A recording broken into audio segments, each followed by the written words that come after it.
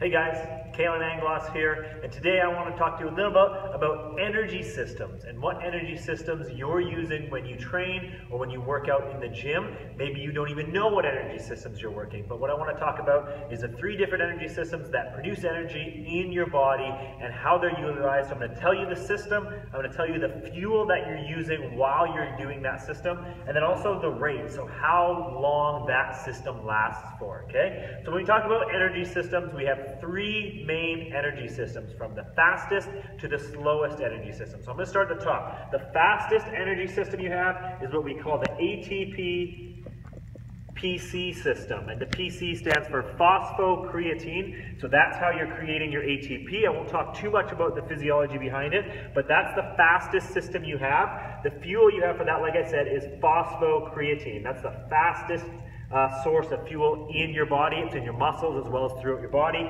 That produces fuel, and this system is being used in any kind of workout or exercise that lasts, usually we say less than 6 seconds, okay? For really trained people, sometimes it can be more, closer to 10 seconds. Less trained people, it's even less, maybe 2 or 3 seconds, but the average is about 6 seconds. So that's the fastest system that you have for those really explosive movements when you're punching or pushing or exploding in a box jump or things like that. You're using the ATP PC system.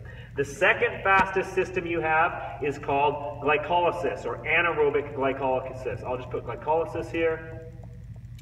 Okay, that's the second fastest energy system that you have, and the fuel you use for that is carbohydrates. So I'm just going to put CHO, carbohydrates, sometimes fats too, but carbohydrates break down in the process of glycolysis to give you energy. And this system lasts, we say, from about 6 to 10 seconds all the way up to about 2 minutes. So when you're doing exercise that lasts less than 2 minutes, you're using mostly the glycolysis system as well to produce your energy. And then finally, the last energy system we have is simply the aerobic system. Okay, so that's where we use oxygen to produce the energy, opposed to the first 2 where we don't use oxygen to produce energy. That's why they're faster. That's why it happens faster, because you don't need oxygen. The last one, you do need oxygen. The fuel for that is fats mostly. We do use carbohydrates as well, but in the aerobic system, we mostly use fats. It takes longer to break down, but it lasts longer. This one lasts for about 2 minutes plus, and again, that can go on for really as long as you can last. You're using the aerobic system, okay? So that's your 3 energy systems. There's different names to each of them, and it gets a little bit confusing,